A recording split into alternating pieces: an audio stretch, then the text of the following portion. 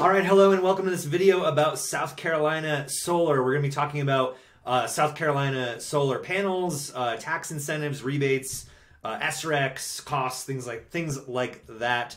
I'm the author of the Definitive Guide to Residential Solar in the U.S., which is available on Amazon, or you can get a free digital copy of the book below, or the Amazon link will be below in the description of the video as well. So in the book.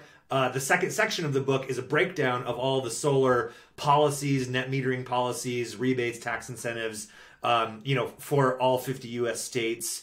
So, flip to your state if you want to see any other state or just learn more about solar and how it works and how to maximize your solar savings and avoid costly mistakes. So let's talk net metering. So South Carolina's policy on net metering is designed to enable homeowners who own homes to generate credits based on the excess solar energy produced. These credits can be utilized to offset the cost of their energy bills each month, or even paid out in cash at the end of the year. So this policy encourages the adoption of solar energy as a means of reducing the reliance on traditional sources of energy and contributing to a cleaner, more sustainable future. Right? You can sell your excess energy back to the grid. Right? Okay, so let's talk tax credits. South Carolina solar system owners can claim a personal tax credit on their South Carolina state taxes equal to 25% of the system cost. Mind you, this is on top of the 30% federal tax credit offered to all Americans, right? So homeowners in South Carolina, very advantageously can get 55% of their solar systems paid for between the state and the federal government, right? This does come with some, stipulations. Of course, you have to have enough taxable income to qualify at the state level and at the federal level. The maximum credit they can claim in any given year is $3,500 or 50% of the taxpayer's liability for that taxable year, whichever is less. If the amount of the credit exceeds $3,500 for each system, the taxpayer may carry forward the access for up to 10 years. So if you can't qualify it in 1 year, you can pay it forward in 2, 3, 5, 10 years, to get that tax credit. I'm not a CPA, so legal disclaimer. Consult your tax credit to consult your tax specialist or CPA. If you want confirmation, clarification on anything regarding here, feel free to leave a comment. I'll do my best to answer the questions, but just know I'm not a CPA, right? The state of South Carolina also offers a property tax exemption for 80% of the value of renewable energy property, and applies to property taxes as business, personal property, or utility property. Just whatever legal tax jargon.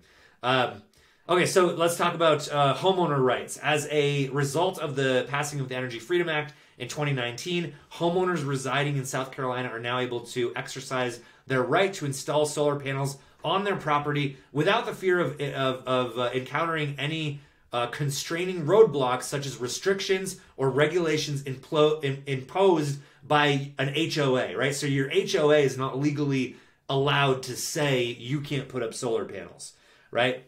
The legislation not only permits homeowners to harness the power of solar energy, but it also grants them the peace of mind that comes with knowing that they won't face any impediments or guidelines infringing upon their solar panel installation. Okay, this all comes right from the book, by the way, so I just pulled it right from the book. Okay, let's talk SRECs and rebates. Homeowners in South Carolina who have opted for solar energy to power their homes may reap the benefits available in the form of SRECs, or solar renewable energy credits, right, that are offered by the utility company, and by the state. Different states have different versions of this. Different utility companies have different policies around their SRECs. But these incentives can be utilized as a means to counterbalance the expenses and costs of the solar installation and the solar panels and your overall solar system. So SRECs are a really cool way to offset, and I would just, search South Carolina SRECs or solar renewable energy credits in South Carolina, or better yet, for your individual utility company if you're using Duke or, whatever some of the other big utility companies are in the state of South Carolina. Okay, so choosing a South Carolina solar company or installer, I recommend choosing a national installer with a local presence. So, rather than like some mom and pop, solar installer, right, who may do a good job, but they may not, you want a big national installer because they're going to be, when you're talking about like production guarantees and things like that, you want a company that can back up their guarantees and that are going to be around in 25 years, right? You want them, you want a company that's most likely going to be around, and mom and pop, small installers most likely, the chances of them, operating in 25 years or a couple of years down the road, is much less likely, right? So our exclusive solar installer is a national company who's done over 130,000 solar installations across the U.S. and has a South Carolina office, or has offices in South Carolina located in Greenville and Charleston that serve the entire state. I also recommend installing solar panels with a company that has a production guarantee, which should not be confused with a manufacturer warranty. One of the biggest ways that homeowners get a bad deal in solar is when their solar systems start underperforming 5 to 10 years after their panel installation. I write about this, by the way. I write about this in the book, right? This happens all the time.